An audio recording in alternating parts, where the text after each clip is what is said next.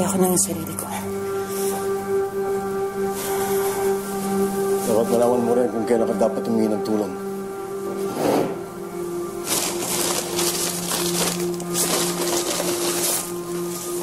Kumain ka. Dalawa ako sa supplies. Mga damit. Mga kailanganin mo. At mga additional pang pagkain. Upo ka.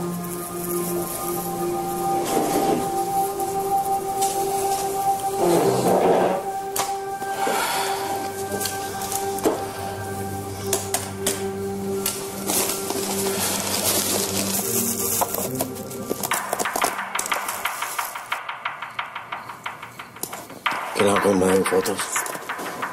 Gamitin mo ito. Para hindi sila mag-anahala.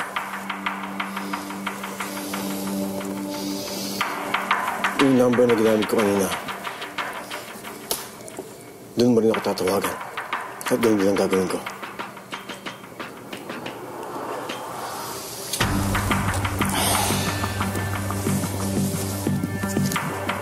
Cargo kita.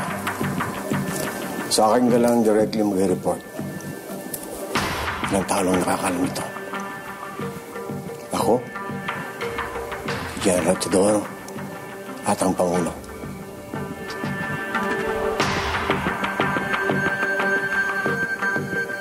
Huwag ko kayo mag-alala. Kayo lang ang kakausapin ko. Dahil? Alam ko lang. It's good.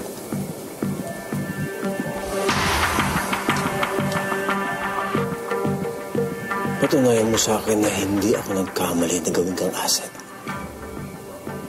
Kailangan ko malaman ang lahat ng kilos ni Tiago. Listahan ng mga pangalan ng kalyansa niya. At kung nasaan si Tiago ngayon. Uncle Rhian, gagawin ko yung sinasabi niyo sa akin.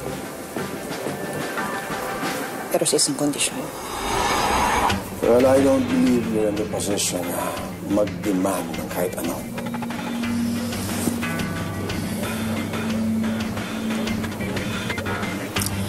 Kapag nahuli niyo na si General Tiago, kailangan hulihin niyo siya ng buhay. Kahit na ano pang nangyari.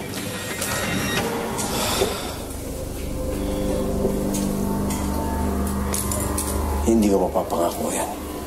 Depende kung sumuko si Tiago na maayos. Sa kanya yun.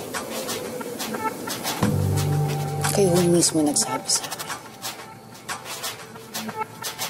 na lahat ng tao dapat pinibigyan ng pagkakataon. Kailangan niyang pagsisihan ng lahat ng mga nagawa niya. Ano mang mangyari, tatay ko pa rin siya.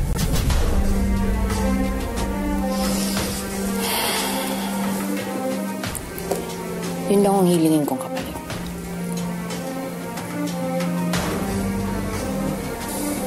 Ako mismo ang magdadala sa inyo kay General Tiago kapag nalaman ko na kung nasaan siya.